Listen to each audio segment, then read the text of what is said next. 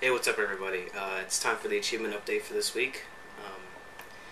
Last week, if I recall correctly, I was at 85,250.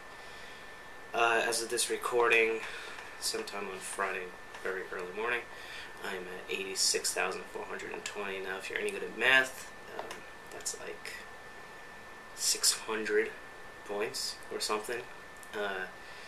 Daily average is down to about 138, which is still a shit ton of points. To be honest, I really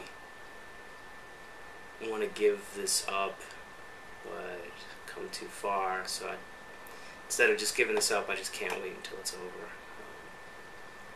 There's some not 360 games that I have that I want to play, but I can't.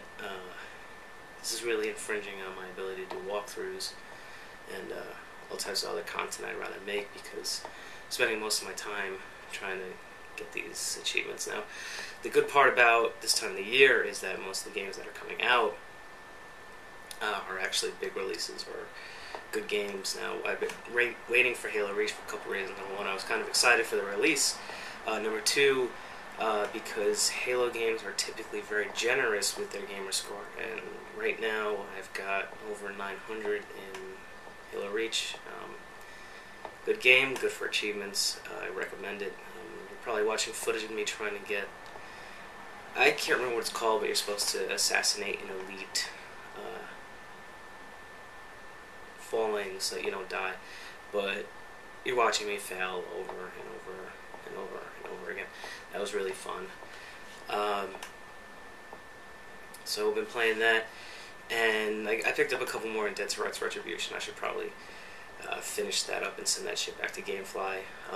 Another game I've been playing a lot of was Lego Rock Band. I've got somewhere close to 500 points in that. Probably going to end up with somewhere around just over 900 when I'm done with it.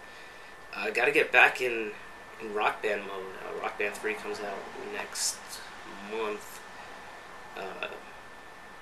second or third Tuesday of the month. Really looking forward to that. It's just a shame that the Squire Pro Guitar got bumped back to delayed until next year, so I won't be able to do that.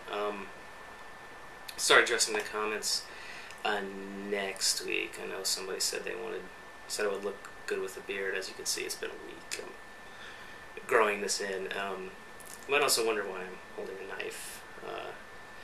Justin A. in the forum said that he used to think I was scary, and